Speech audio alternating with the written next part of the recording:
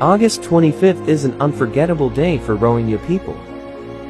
The Rohingya people had to lose their properties which they earned and collected with their hard work and efforts.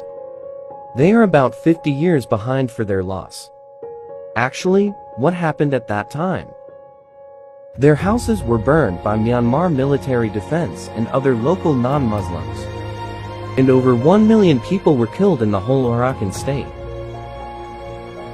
As the government didn't stop killing Rohingya, they had to leave their houses and fled toward Bangladesh. They saved their lives from the cruel armies and immigrated with few foods. They traveled for a long time without any shelters. Some of them lost their parents and some others lost their children. Each person was in search of his family member.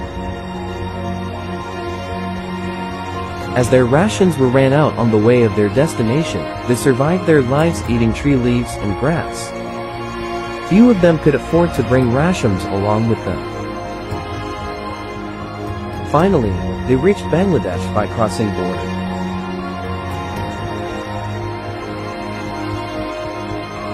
And the government of Bangladesh let them to survive in there. At last, they all became refugees. Now, they live their lives freely without any restrictions and laws.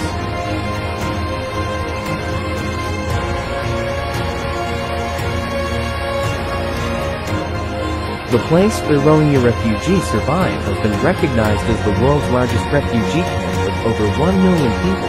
They are offered many nutritious food and medicines.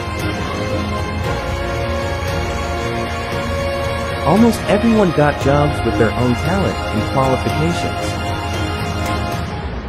The Rohingya children are given a new way of life to live healthy.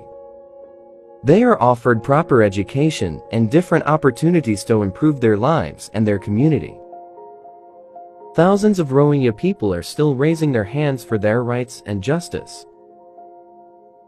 They are standing on the intense heat to show the world that they need justice.